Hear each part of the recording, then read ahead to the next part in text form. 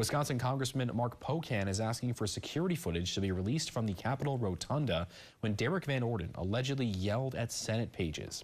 It's been reported that on July 26th, Representative Van Orden yelled at a group of high school-aged pages while they were taking photos in the rotunda.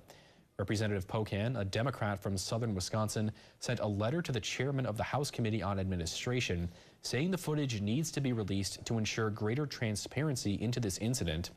He says if the accusations are true, it would call into question if Van Orden is fit for office. Van Orden has not responded to the letter.